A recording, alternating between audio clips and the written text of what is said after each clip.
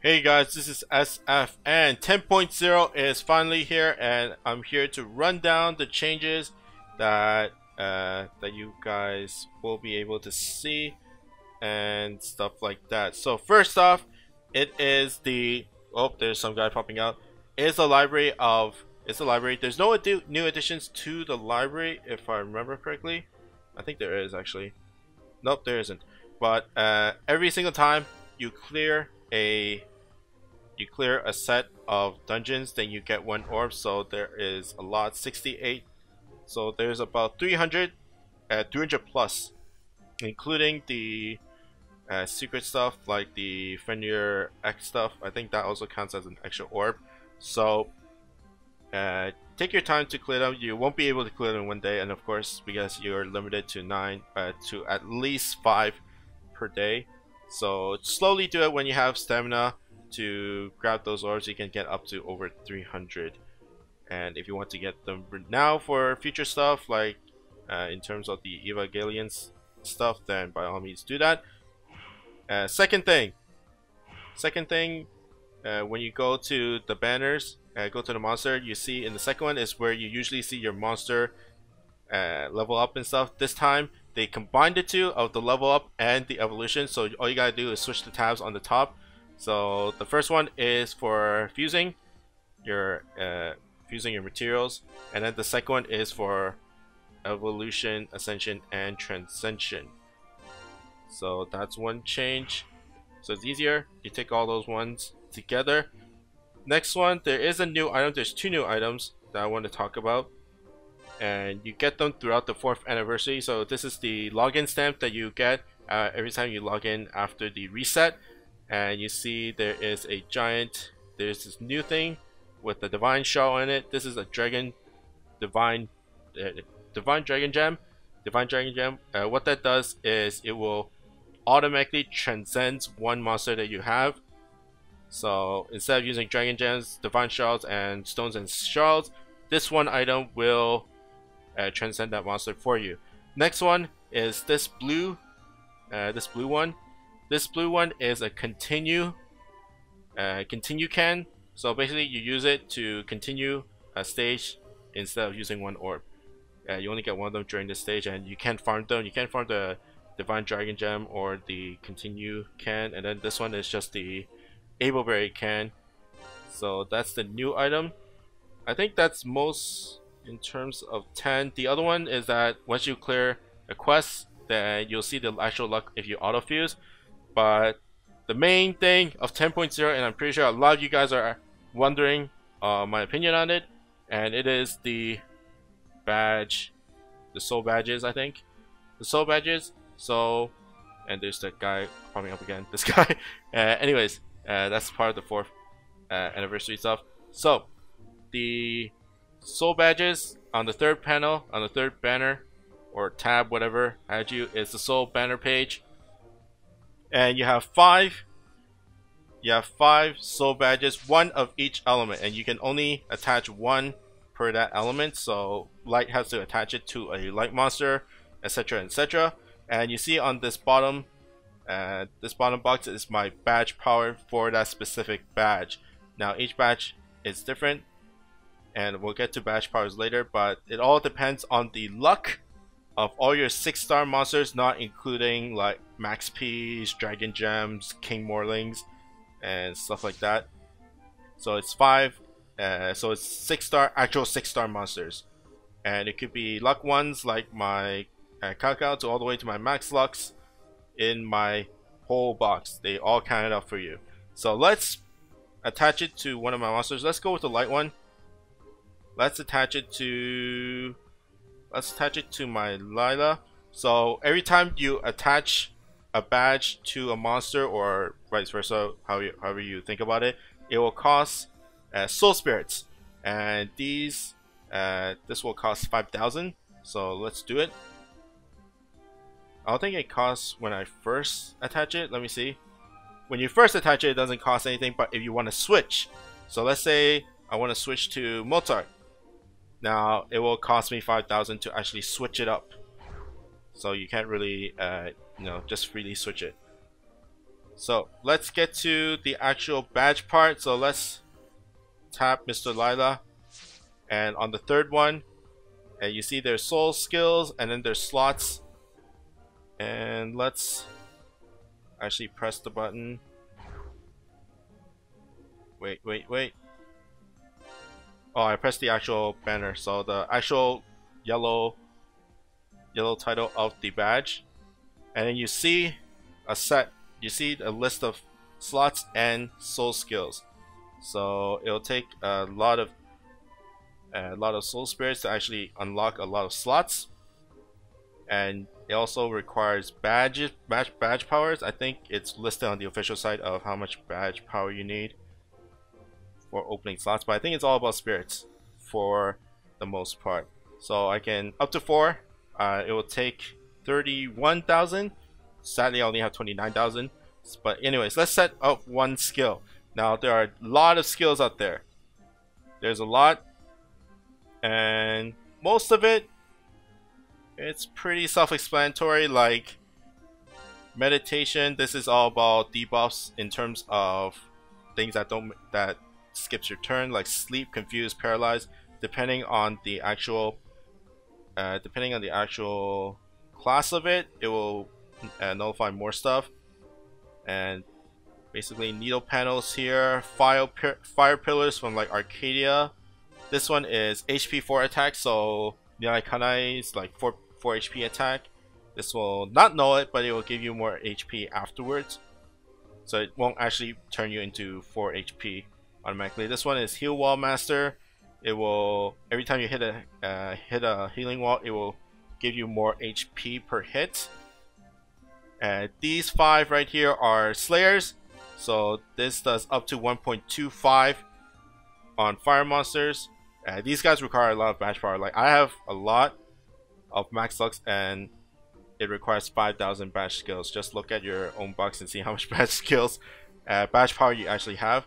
I think these are the most expensive ones and requires the most, so you'll see how far you are in terms of needing to max luck. This one is for ability lock.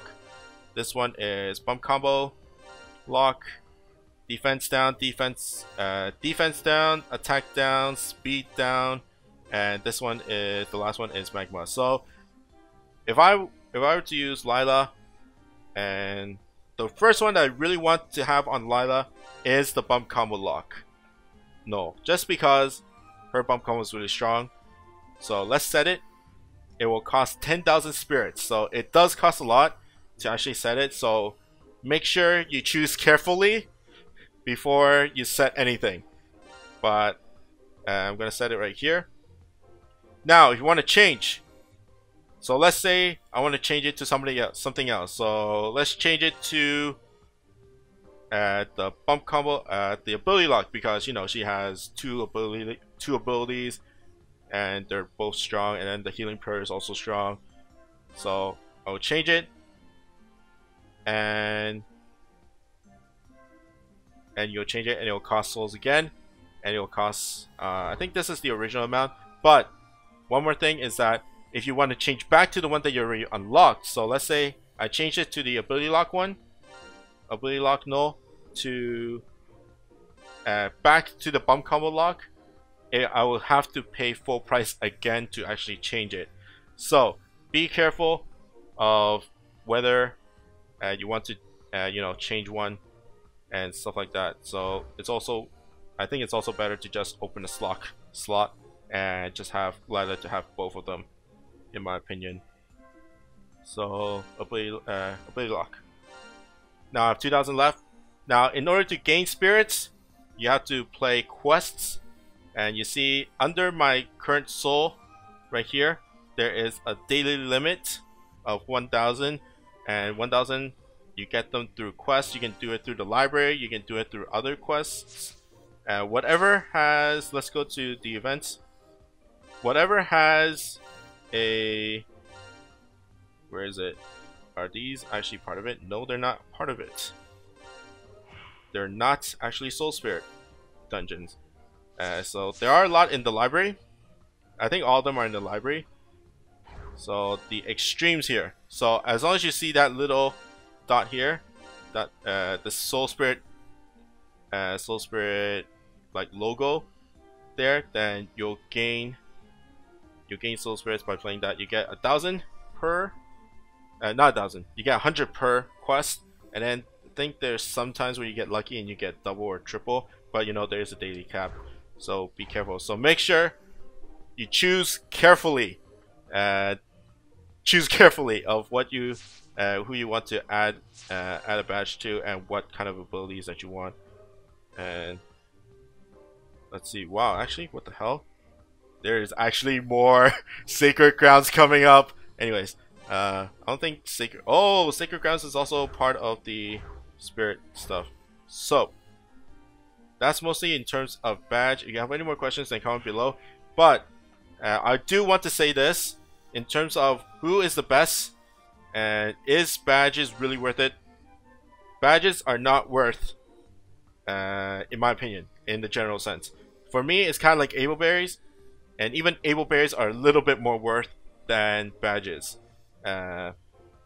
because all these skills are really niche, in my opinion. So let's just run down the list here.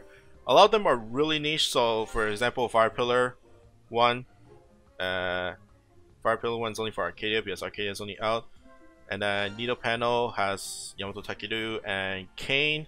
So it's really niche for specific, and even so, you have to put it on specific monsters to make it work, because not every single monster can go to Arcadia. And even if you slot that Fire Pillar into that monster that doesn't work on Arcadia, it doesn't mean that he'll work in Arcadia either.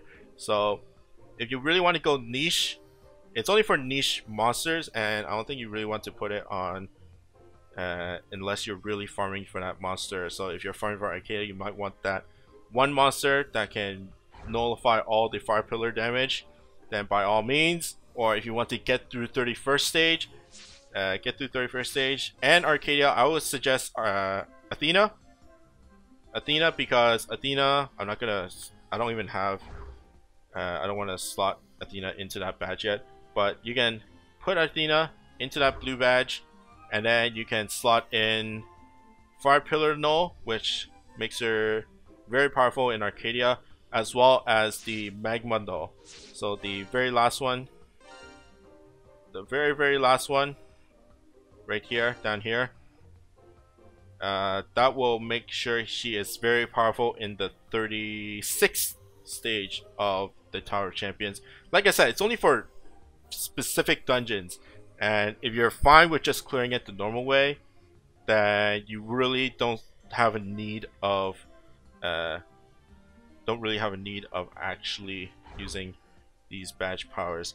I think it'll be really fun after I stock up on more spirits, is to have one Slayer. So for example, I have, let's have a dark monster. Let's put Pandora, because I'll probably use put Pandora in. Actually, that won't really make it really fun, but let's put some kind of Slayer in. But anyways, put some Light Slayer in here, and now on all four of these slots, I'll put the other attribute Slayer. So basically, I have quote-unquote Fire Slayer, Water Slayer, Wood Slayer, and a Dark Slayer in one monster. Technically, they're not Slayers because the max you can get is 25%, 1.25, whereas a normal Slayer is 1.5. Either way, you can. This is the closest you'll get to a all Slayer